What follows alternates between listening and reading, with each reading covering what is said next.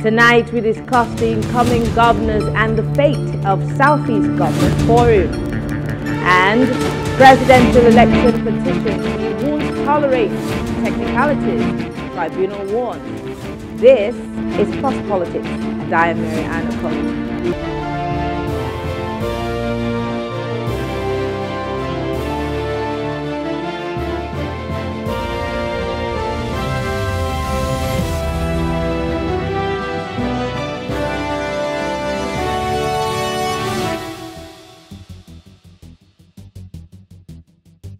As the new administration sets in on May 29 this year, there are hopes that the umbrella body binding governors of the Southeast region, christened the Southeast Governors Forum, will begin to live up to its expectations with the caliber of governors that are to join the forum from this month. Now, the forum, which kick-started by the governors from the People's Democratic Party at the time, after the return of democracy in 1999, has continued to suffer from lack of commitment of its members and politics of interest. Now, from control by the PDP governors that held sway 1999 to 2003, the APGA governor produced in Anambra State in 2005, Peter Obi joined the forum. The PPA, which produced Governor Ikedio Hakim in Imo State in 2007, followed suit. From Ohakim, Okorocha, who won his first election in APGA in 2011 and later joined the APC, followed. As members leave and new ones join from other political parties, the goal and aspirations of the forum has continued to dwindle. Now, with the outcome of the 2023 general elections, four political parties, including the APC, the PDP, Labour Party, and APGA, will now run the forum, which may have forgotten about its existence. With the likes of Alex Oti from Abia State, Peter Mba from Enugu State, and Francis Mwifuru from Ebonyi State joining, and then, of course, Anambra State Governor Charles Soludo, and that of Imo State, Hope Uzodimma, in that forum, are there tendencies that the forum could revive the work for the collective interest of Ndibo? Now, this is the big question the people in the region will want to address. And joining us to discuss this are political analysts Francis Chilaka and Charles Otu. Good evening, gentlemen, and thank you so much for joining us. Good evening. Thank you for having me, Mariam. All right, great. We have less than 1 minute. All right, let's start with Francis. Francis, it's very interesting that, just as I said in my opening, it started with a purely PDP governors forum in the Southeast, and then, of course, different parties continued to infiltrate, or rather, hold sway in the governors forum. And now we've seen another shift and another change. Many people would say because of the different political parties, this is what has destroyed, the hopes and aspiration of the people of the Southeast through this governors forum. But then, if these people are governors of the people in the Southeast, should the interest of the people not be priority over party interests? Well, I would start by saying that the whole essence of having a governors forum is not about the political party you represent.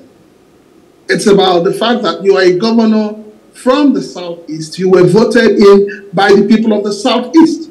So we expect that, coming together of different governors from different political parties, it will help to create a synergy where, because each governor coming from their political parties, they have their own agenda, they have their own manifestos. So I'm sure that when they sit down on the round table, we should have a robust discussion and something that will be focused on developing the Southeast. It's going to be interesting because it's not going to be like, it's not going to be as usual. It's not going to be something that they're used to. But it's going to be a situation where different political parties are coming together for the interest of the people. That is what the Governors Forum should really stand for. But then, of course, just as you said, these governors are supposed to work for the interest of the people, together to confront. I mean, we all know it's common knowledge that the Southeast of the country has had, the short end of the stick when it comes to infrastructure, development, etc., etc. But you cannot also put it past the governors, can you? Because if you don't have a governor that is pushing for some of these things and this developments to happen within their states and from the federal level, can we really blame the federal government if the governors in the states are not pushing for the interests of their own people? Well, let me put it the way it is, black and white. I'm not going to paint it in any other way. We've had governors who are very selfish, self-centered, who do not understand the fact that the people voted them into power. It's been about them. It's all about them. It's not about the people. And I believe that this time around, with this new bloods and these new political parties coming together, I expect them to be able to say, look, how do we get the Southeast to work? How do we get things to work? How do we move governance from the high heavens to the ordinary people who voted us in? And I believe that, with the new governor they have in Abia, I'm expecting a lot of changes. I have a lot of, trust in Alex Oti. And I believe that coming with his own ideas, merging it with the idea of somebody like Charles Soludo and so, we should have a robust forum where the plight of the Southeasterners should be on the front burner. And for them to also say, look, we need to have a developmental plan for the Southeast. 6 years rolling plan, 4 years rolling plan, 2 years rolling plan. The Southeast governors should be able to come out and lead other governors. But unfortunately, it hasn't been like that, because the greed, selfishness has overtaken everything. But I want to believe that what we have that's going to play out is going to give us a better leadership in the Southeast. Let me go to you, Charles Otu. Let's start with Anambra State. For example, the last time I was talking to somebody from the Ndigbo group, what's it called now? Hanez Ndigbo. We were talking about the Anambra election, which I covered. And he kept saying there's so many billionaires in Anambra State. There's so many billionaires. But I went to Anambra State. I wasn't sure if I was happy or if I was confused. And that's not necessarily the fault of the billionaires. But of course, we're talking about good leadership. Governor Soludo made a lot of promises as to what he's going to be doing in Anambra State that would set the pace, a competitive space pace of sorts for other governors in the Southeast to follow. Can we say that Governor Soludo has even started to scratch the surface of that particular promise? And should the governors within the forum not be competing to see who's better in terms of their developmental strides as opposed to fighting over political interests? Charles, can you hear me? Oh, I don't think we have Charles. Okay, maybe Francis, you'd like to attempt? Yeah, you see, this is what has been playing out in the Southeast. And I am from the Southeast. I'm from Imo State. And I first of all want to use my state as an example. Imo State has not been the way it used to be. People don't even travel to the East. It's that bad. The rate of kidnapping, the rate of killing is outrageous. Now, the question is, where is all this coming from? It's coming from the fact that you have a leadership that is far away from the people. Don't forget that, the current governor we have in Imo State came as a result of the rulings of the Supreme Court. And the Imo people have not come to terms with that. And there has been so much anger, so much frustration, so much anxiety. There's so much hatred in the land. Now, I would have expected that a governor like Hope Uzodinma would come down and form a unity government and try to appease the people. No, but it's not happening. Now, if you take it to Anambra as well, Charles Soludo, as a governor, he started well, but he's spending so much time talking. He's spending so much time fighting fight that he shouldn't even be involved in. As a governor, he should be concentrating on his state. But you can see he's been busy. Every opportunity he has, he wants to throw a swipe at the Labour Party presidential candidate. So I keep asking myself, what is the problem? What is the problem? Why is it that we have leaders in the Southeast that are finding it difficult to come together? The Southeast is not what it used to be. It used to be a land of peace and all of that, but we don't have the peace anymore. It's not there. So something is definitely wrong. And what is wrong is that those who have held sway as governors are far from the people. Their leadership style, their leadership is not about the people. It's about them and the interests they represent. And we need to get this mindset of leadership in this country. We need to begin to have leaders who relate directly with the people, who feel the pains of the people, who feel the pains of the people, who understand that the people, they have a voice to ask for something. Unfortunately, what you have always had is you've had governors who believe that, oh, this community needs water. You're not asking the community what they want. You just believe that this is what they want. So we need to get that mindset off. We need to have governors who are proactive. You can't be a governor, you have SS, SSA, you have SA, you have commissioners, and yet they cannot add value, and you keep them there. That's something is wrong. For me, it is painful, it is sad when I see the level of degradation going on in the Southeast, when I see the level of kidnapping and the level of killing. I mean, look, for how many months now, they've turned Monday into a public holiday. What are the governors doing about it? So these are issues. It's killing the economic vibrance of the state. And something needs to be done. And the only people that can be able to do something about it is the governors to sit down and say, look, there are agitations. Let us sit down. Let us discuss. I believe that negotiation and discussion is best than war. Okay. So these are things that they need to do, and they need to do it urgently. Charles, I don't know if you're back. Charles, can you hear me? Mr. Tu, can you hear me? I can hear you. Can you hear me? Yes, I can hear you, please. Perfect. Let me take it to your state. I like what Francis has said about the fact that negotiations and deliberations are important. I remember sometime last year, the Southeast Governors Forum had a tea party, that's what I'm going to call it, because they talked about the fact that they were going to deal with the situation of insecurity, and they talked tough. And right after that tea party, everybody went to sleep, and then, of course, everybody started campaigning, and then elections were here. The elections have come and gone, but the issues in the Southeast are still pending. Now let's go to Ebonyi, where Nwifuru has, of course, been declared the governor-elect. Does he have what it takes to deal with the situation in Ebonyi State? And just like Francis said, will he be the one to ask the people what they want as opposed to preempting what the people want? Okay, thank you very much. First, I'm not sure I can hear you, Francis. I'm sorry. I'm not sure I can hear you, Charles. I can hear you. Okay, well, I can't hear you, but go ahead. The major challenge of the Southeast Governors Forum is that of leadership. Leadership in the sense that the tenure of the chairman of the forum, Ebonyi State Governor David Umahi, expired several years ago. His tenure expired since 2021 or thereabouts.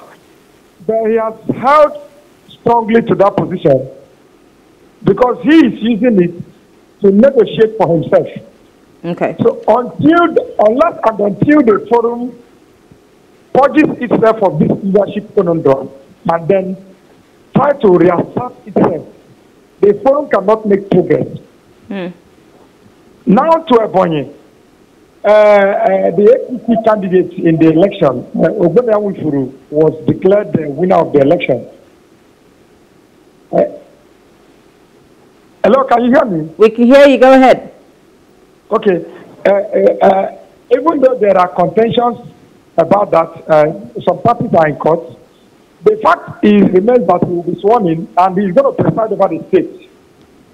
Regarding the question you posed about his capacity to galvanize and tackle issues, the fact is that you take it from the current leadership position he has held. Remember that he is the Speaker of the State House of Assembly in Ebonyi. Yes. And he has been the Speaker on 2 tenures. That is a total of 8 years of speakership. So he's a right honorable, obviously. June, yes. 2015. So if you check his records and performance as a speaker, that would have answered your question. Those of us in Ebonyi, those of us who have seen how the executive have completely pocketed the legislation on its front pocket, not even back pocket or side pocket. I mean on the front pocket. There is absolutely no expectation that will be different from us in terms of what we've seen. So, but then it is left for him to see if he will continue in the way of his predecessors, or he will take a part of, especially considering the aspect of women empowerment. Mm-hmm. Because you watch, of course, the airport test flight was done. I don't know whether you saw the pictures of rickety poor children who found their way to the airport to scramble for crumbs. So it shows you that when they say that Ebonyi is the third poverty capital in Nigeria and the third poorest state in the country, and the number one poverty capital in southern Nigeria, it is without a missing of words. It is the reality on ground. So for me, the incoming governor of Ebonyi must focus on human empowerment and ensure that human beings are paid their dues and when due. And regarding the other issues of critical sectors like health and education, that is an area he needs to work very hard on, especially in the education sector. Mm-hmm. There is no thanks to the outgoing government that no classroom block was added to Ebonyi in the last 8 years. The records are there, Marianne. You can ask questions, you can Google it. You can even read some of the issues that have been contended both in health, education, and agriculture. Mm. So, but it is hoped that the incoming administration will at least take off on a different level and look at these critical sectors, including and most importantly, human empowerment. All right. Let's quickly move away from Ebonyi. Let's go to Abia. Now, Abia State seems to be one of those states in the southeast that would be considered the Lagos of, the southeast. Unfortunately, that's not the case. But we also know that there's several economic activities, several things that could be developed that are still not developed. Compared to Anambra State, where Governor Soludo says he wants to turn it into a mini Dubai. But Anambra has a lot of potentials that are lying fallow, bad infrastructure.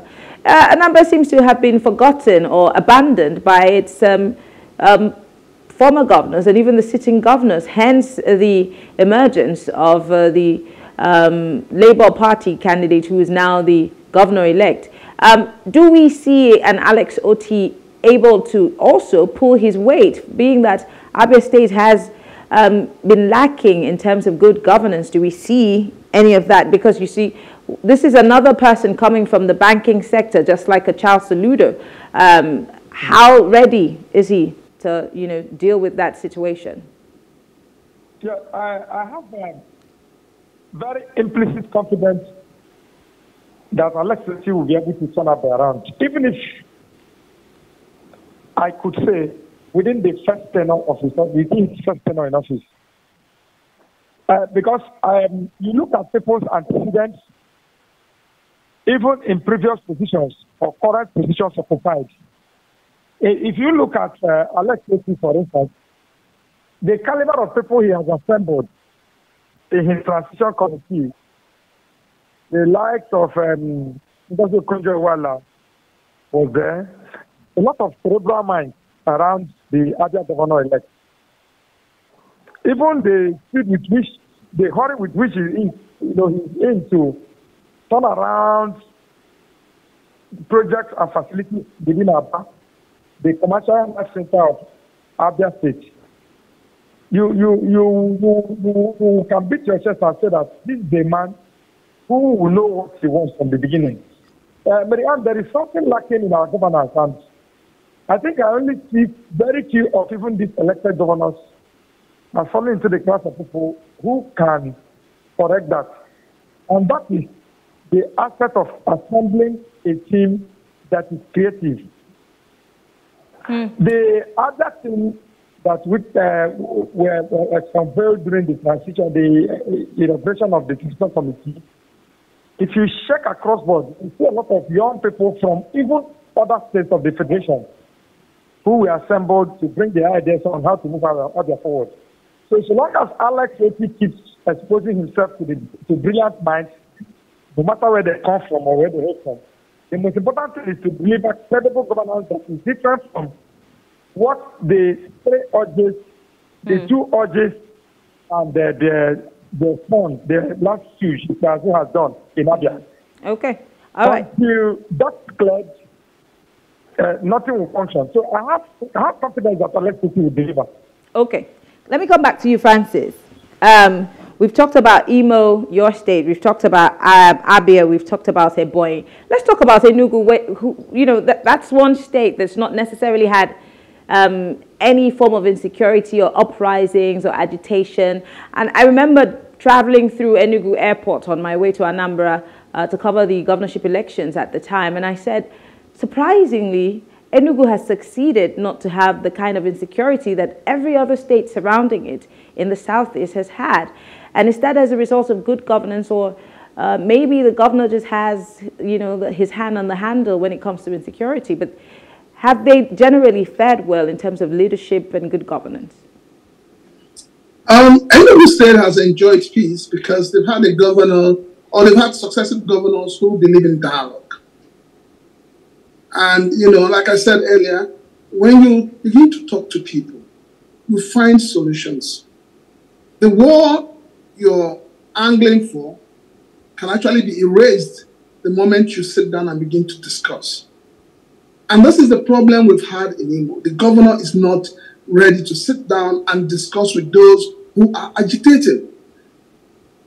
As a father, if your kids begin to get violent or begin to get unruly, you don't carry a cane or carry a gun to start chasing them. What you do is to call them on a round table and find out what the problem is. And the way you talk to people, the way you handle issues, will also give people the confidence to be able to relate better with you. So Enugu State has relatively enjoyed good governance, maybe not in terms of infrastructure, but they've enjoyed good governance in terms of relationship with the people. And this matters a lot. Every leader must have a way to draw the people to themselves. So if the other governors have done this, I am telling you, you will have peace in the southeast. And so finally, before I let you gentlemen go, Francis, lastly, do we see a revival of the Southeast Governors Forum? And do we see them coming up with impeccable ideas on how to deal with the situation in the Southeast, finally? Honestly speaking, they have no choice than to do that. Because without what has played out right now politically, where at the federal level, the Southeast really has nothing, in their covers. They have nothing. So I think it's time for them to sit back as governors who have been elected by the people to ask themselves questions. How do we manage the situation at hand? They need to come together, devoid of political party affiliations. And that's the only way the Southeast can actually come back to life politically at the national level. Well, I want to say thank you, Francis Chilaka, Charles Otu, both political analysts. Thank you so much for being part of the conversation. This is where we have to wrap things up on this segment. Thank you. All right. Coming up, Presidential Election Petitions Tribunal. We won't tolerate technicalities. We'll break this down after the break.